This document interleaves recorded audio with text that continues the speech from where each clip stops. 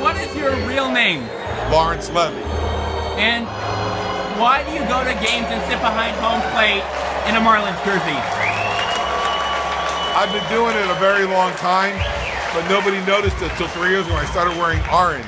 I've been doing it in Marlins jerseys for a while, and I also wore Dolphin jerseys and Heat jerseys and things like that.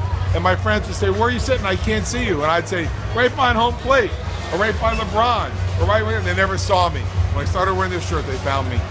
And I'm assuming then you're from Miami? Miami Beach, yes sir. And what is your ultimate goal of doing this? Just to make I have no goal. I'm doing this for myself. And to make people, when I started doing it for myself, I thought I had a unique power to make people happy. So I decided to start making other people happy who are enjoying the Marlins Man ride. It's a lot of fun.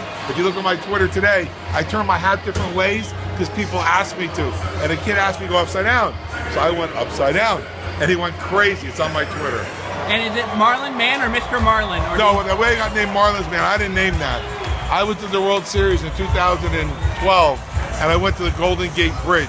And when the park rangers came up to me and wanted pictures, and they said, you're Mr. Marlin. I said, "No, I'm not Mr. Marlin. That's Jeff Conine." And they said, "Well, you're the Marlins Man." And when I came back to Miami and I told my office that story, they made shirts up for me called Marlins Man on the back. And I donate them to charity after I wear them. Like the one I wore the World Series last year, I gave to the Make-A-Wish of Bay County in San Francisco, and they sold it for $5,600 to grant a wish for a dying kid or sick kid. Oh, wow. And what is your day job? I'm a lawyer, and I own real estate properties, and I also own a lot of racehorses too. I have 3 jobs: racehorses, real estate property, and workers' comp lawyer. I have 47 employees in my law firm. Okay. And how do you pick your schedule and how do you know where to sit? My office staff does that for me. They try and have me go visit stores or clients, and then I go to the baseball games at night. That's what they do. Okay. And what did the Dodgers employee who came up to you earlier in the game ask you? No, that Dodgers employee I took to a game as one of my guests. Whenever I come in town, I buy extra tickets. I take somebody I never met in my life to the games. In St. Louis, I brought a war vet, a girl with breast cancer, guy lost his leg. In San Francisco, I brought the head of the San Francisco club. So when I came here last week or 2 weeks ago, I went to the Angels game. I brought an announcement for Fox Sports. I never knew the girl. The girl said she wanted to go. So she asked to go, and I took her. The one you met, that's the employee. I brought a girl who's here in a banana. She wears a banana when she comes here and wants a picture. I brought some of my office staff.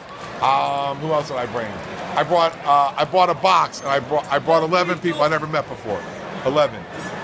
And is it true the Royals offered you a suite to get out of behind the home plate? Well, they wanted me to wear a Royals jersey or leave. And I refused to wear a Royals jersey. I refused to leave. They offered me some signed things, and they asked if I wanted to go sit in the suite with the governor up there in the corner and have stone crabs. And I said, I don't eat stone crabs. I don't care about the governor, and I'm not moving. I'm staying here. What's the craziest thing you've ever been offered to leave your seat? Unlimited access to a strip club with girls. I said, I'm not leaving. True story. And who picks does your office staff pick your seats also? Yes. Okay.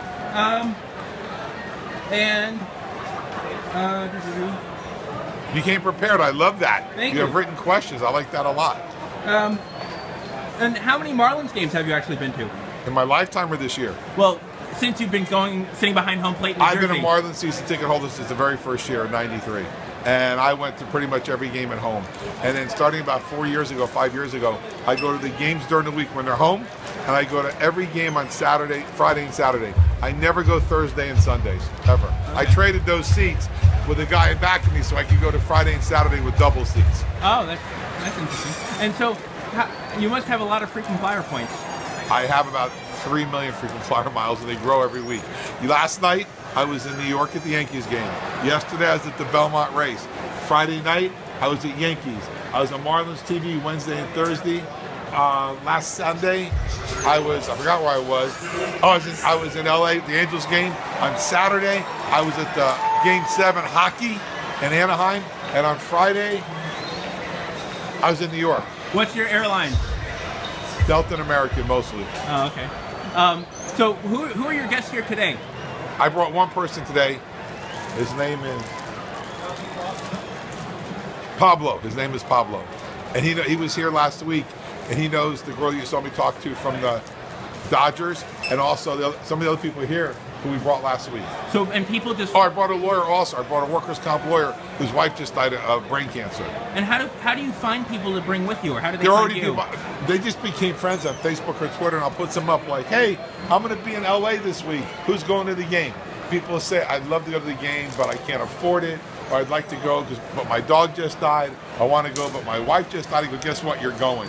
I bought 50 tickets on June 15th for the Marlins Yankees game, and I'm bringing 50 strangers. I don't know who they are. And I bought 50 tickets in New York yesterday. The Yankees gave me half off. I told them I was the Jewish discount. And I'm bringing 50 strangers totally to the Marlins Yankees in New York on June 17th.